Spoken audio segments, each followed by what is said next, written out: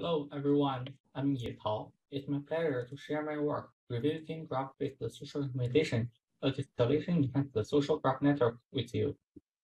With the rapid development of e-commerce and social media platforms, recommender systems plays an important role in alleviating information overload and have become indispensable tools for many businesses.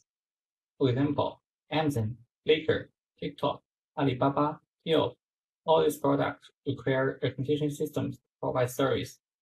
Collaborative filtering is the most widely used technique in recommender systems, fixing user and item embeddings based on historical user interactions.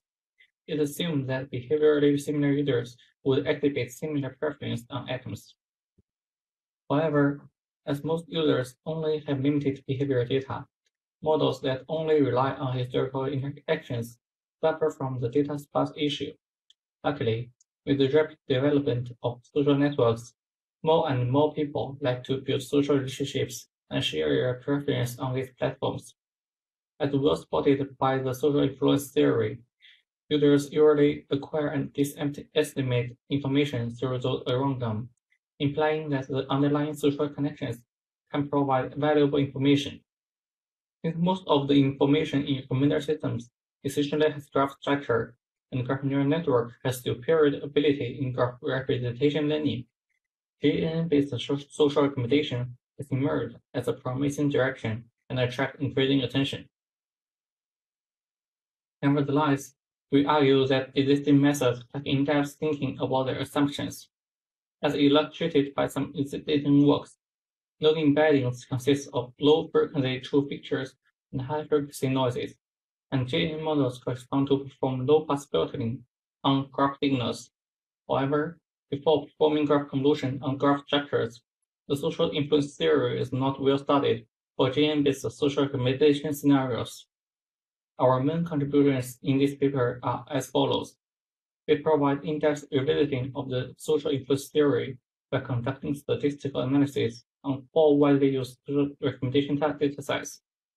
We propose metrics to evaluate the social information, which can provide guidance about whether and how to leverage social connections among users to construct recommendation models. We propose a distillation enhanced social graph network to improve the social recommendation performance. To the best of our knowledge, we are the first to introduce the knowledge distillation technique using models that rely on different data sources in this task. And we perform extensive experiments on real-world exercise to show that the proposed model consistently outperforms the state-of-art competitors. We perform statistical analysis on 4 widely used recommendation datasets. Yelp is an online location-based social network. Flickr is a who trust whom online image-based social sharing platform.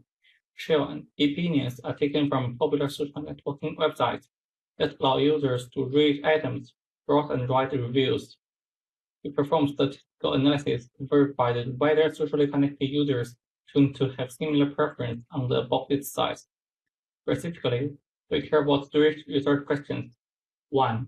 Compared with 2 random users, whether socially connected users have a higher probability of having similar preference. If so, how much is the probability differences? 2.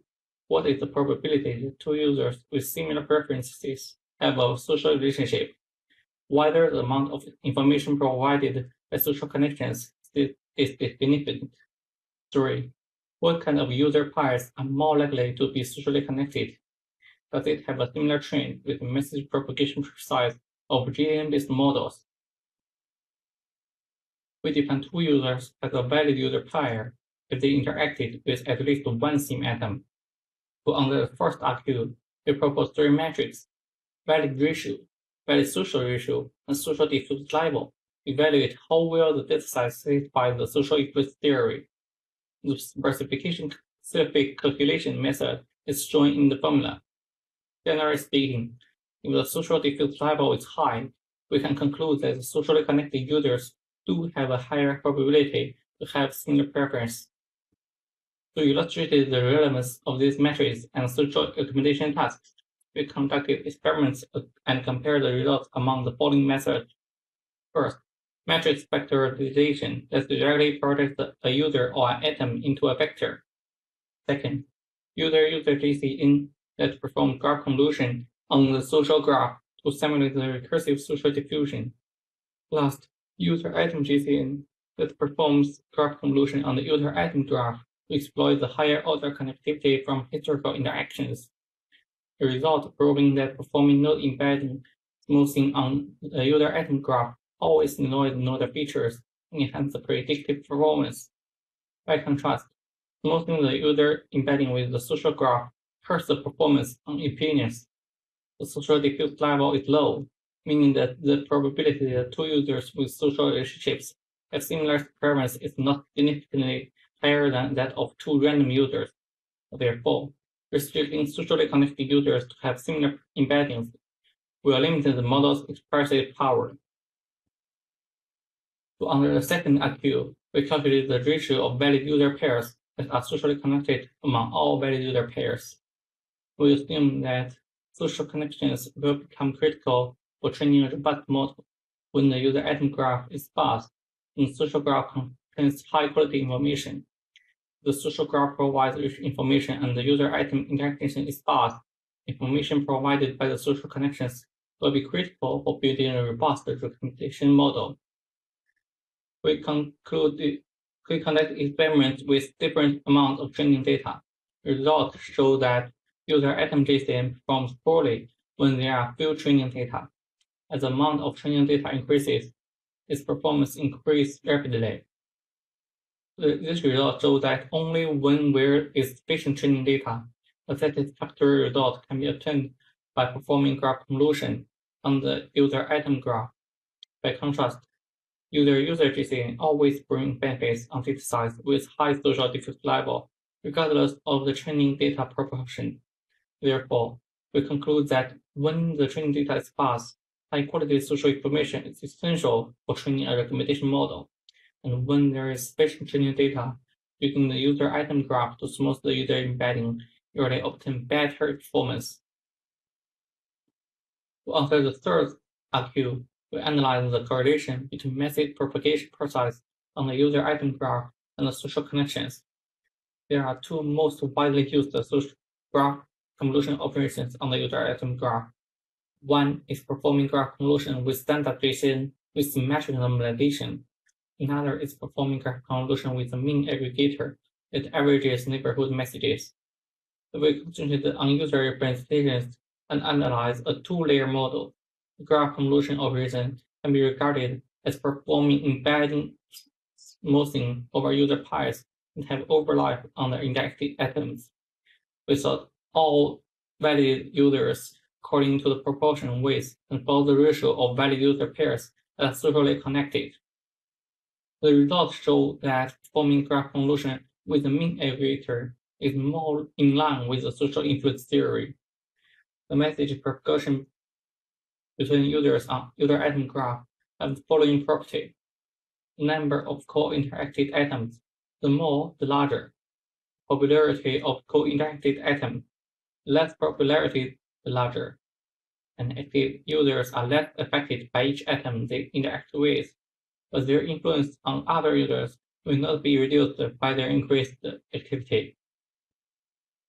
According to these conclusions, we propose our distillation-enhanced social graph network. The basic idea of GN models is to smooth node features. The key is to choose a suitable filter. It is natural to construct the filter in two ways with user-atom graph and social graph. First, building a filter according to a single graph, but only using one graph cannot well utilize all available information. Second, combining the two graphs to build a unified filter. However, directly combining two graph structures without imposing restrictions on the model will quickly result in overfitting and cannot fully release its capabilities. We have noticed that although social relationships can reflect preference similarity, there are lots of differences between the filters constructed according to these two graphs. Using these two filters separately will result in models that have different characteristics. We propose to employ the knowledge distillation technique to take advantage of this feature to improve the performance. Performing knowledge distillation can empower them to learn each other's complementary knowledge. To make full use of all available data, we propose to train a model that integrates both graph and the main model, and train two auxiliary models that rely on the user item graph or the social graph respectively. These three models are defined as twin GCN, region GCN, and social GCN. The training strategies are as follows. The core of GN models is how to aggregate messages from neighborhood. As recommendation models, most works are embedding affine transformation and nonlinear activation with a combined function. However, some recent studies have illustrated that these complex operations would be burdensome for collaborative building, while a simple propagation would achieve better performance. Following their design philosophy, we propose to use simple structures to implement our model. Most existing models on the user item graph smooth both the user and item embeddings. However, we argue that performing representation smoothing over item nodes will hardly bring benefits and sometimes even limit the expressive power and reduce the performance. Although there are certain similarities between multiple items purchased by the same user, the use of JSON for smoothing will impose too strong restrictions on item embeddings. Therefore, we only perform embedding smoothing for user nodes in region JSON. According to the result of our Q3, we employ the mean aggregator instead of the standard JSON with metric normalization in social JSON, and we combine these models to get our twin JSON. After tedious graph convolution operation, we further combine this embedding obtained at each layer from the final user representations. We get predictions by performing inner product of users and items' final representations. We regard the recommendation task as a binary classification task, as we could only observe positive feedbacks with huge missing observed values. We randomly sample 8 observed feedbacks for each positive feedback as based on negative samples, and we use the cross-entropy laws to distill knowledge from each other. We conduct experiments on 3 datasets with high social diffusion level and compare our model with the state-of-the-art methods. Our model performs well under all circumstances, so the result demonstrates the effectiveness of our design. And we noticed that methods with complex structures have poor performance due to the severe overfitting issues. These models assume there are raw node features. However, since some social recommendation datasets do not have this information, we learn user and item representations from scratch. Under this setting, models that remove the redundant complex operations achieve better performance. Based on these experimental results, we conclude that JN-based models should concentrate on message propagation with simple structures. To verify the superiority of our design choice, which provide a comparison of the proposed model and alternative design choices. Constructing different models by changing the embedding dimensions is the dominant KD strategy. However, the result shows that although it can slightly improve the performance, our design is better. The result of transform proves that our simple structure can outperform more complex ones that tend to overfitting. And the symmetric norm result prove mean JSON is better for aggregated messages on user item graph. The result of item smooth should performing graph convolution to smooth item embedding increase computational load without improving performance. When there are more items and fewer users, such as scale, it even hurts the performance. To further illustrate the effectiveness of our KD technique design, we try to train model under our design framework separately without introducing the KD laws. The results show that introducing the knowledge distillation technique consistently yields significant improvement. And we can observe that models relying on different graphs each have their own advantages under different scenarios. Provide a more comprehensive underlying, we examine the effects of important hyperparameters that controls the knowledge distillation losses. The result shows that when the KD loss is too small, the training process of each model is not sufficiently regularized. Therefore, it still tend to overfit. When the constraints are too strong, capabilities of the main model will be limited by the models with insufficient capabilities, resulting in performance decrease. This concludes my speech. Thanks for listening.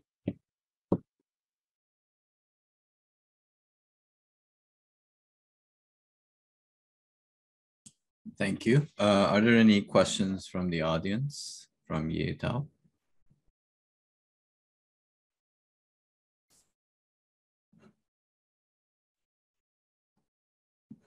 All right.